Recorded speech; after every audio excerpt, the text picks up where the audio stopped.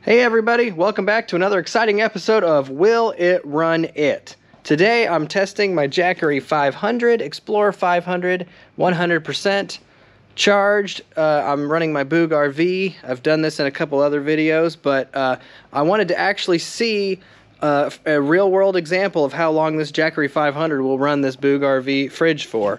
So, like all my other tests, I've got it loaded up with Dr. Peppers. It's been pre-chilled. It's 36 degrees in there. It's been running for half the day already on shore power. So this is a normal scenario where I would use it, where I've pre-chilled everything on grid before I left. Now I'm just plugging it in my Jackery, letting the Jackery kind of sustain it. So again, what I'm logging here is I've got my little contraption, my Node MCU set up here to log every single time the compressor starts and every single time the compressor shuts off.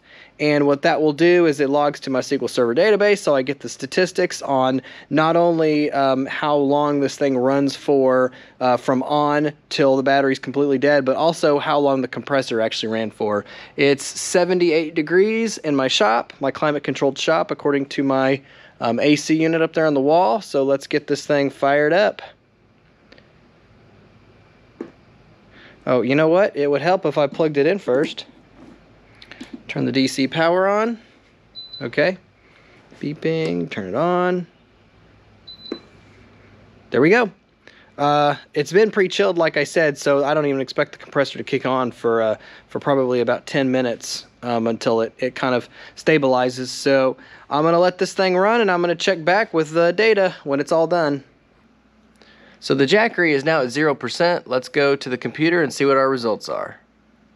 Here are my results for the Jackery 500. In a previous video, which I'll link in the description, I did an estimate on the Jackery 500.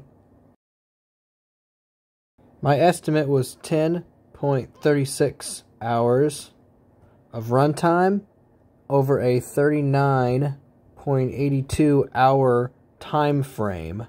The actual runtime was 49.53, and the compressor was 11.29. So it actually performed quite a bit better than what I was expecting.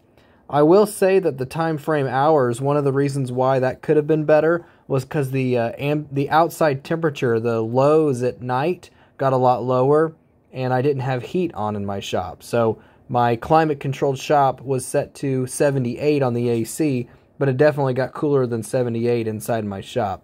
That's most likely why that's higher. I don't know why the compressor runtime is higher. But there you go. Hopefully this helps.